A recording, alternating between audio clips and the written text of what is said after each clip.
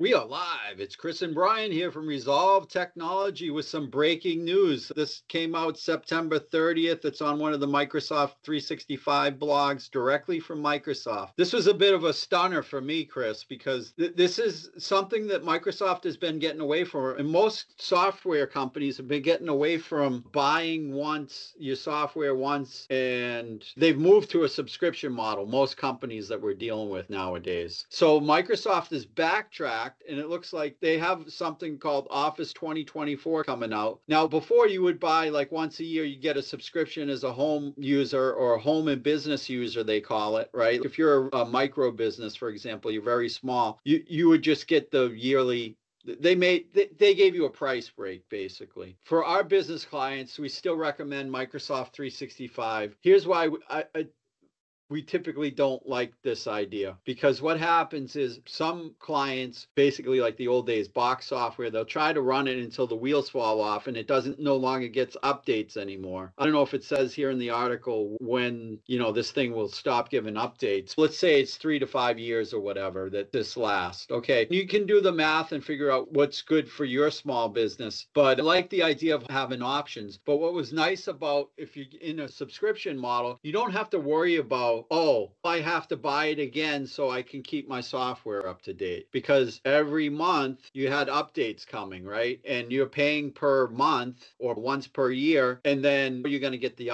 updates constantly, which makes it easier for your IT people and things like that in terms of security, right? Because you don't want to buy this Office 2024 and then hold on to it for 10 years and find out that you're woefully behind on all the updates. Things start to break, they don't work, and then your machine gets hacked into because you can no longer do security updates. I don't know if I like this. This is a bit of backtracking for Microsoft. This seems like maybe a way for them to boost up the revenue numbers temporarily. I don't know. What do you think, Chris? Yeah, whenever you run into this, there's people that, I think it was the 2021 edition, when they get a gray market license key, so they pay less. They don't like the annual subscription, or even if they do a month. Here's the thing, employees leave. You have to offboard and onboard, even small businesses, right? So if you buy this outright, you're not going to get your money back. At least with the month-to-month license, you suffer with it for a month. And if they leave within that month, you don't renew it. It's a little more flexible on people coming and going. That's a good point. But I guess if you're a micro business, you don't have a lot of people coming and going. There's a lot of businesses out there that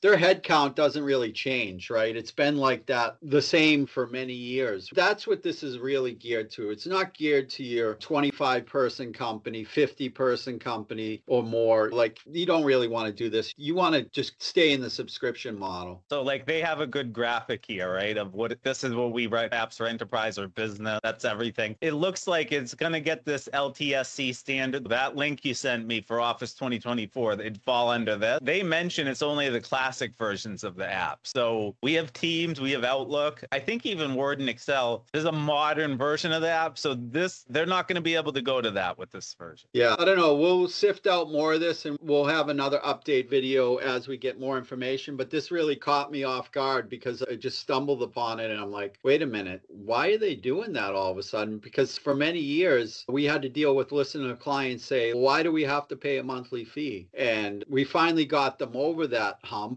And now Microsoft is backtracking, but I guess that's typical. The last thing I got is they are saying it's for consumers, but that doesn't stop people from using Windows Home and all this other stuff in production environment. Yeah, it was like they had this old version though, too. If you look here in the text, it says home and business. Right. So they add the business part of it. So it's really designed for the really small offices. So you can legally use it as a business. It says right there, plus Outlook and the rights to use the apps for commercial purposes. So yeah, they are leading you on to that. Yeah.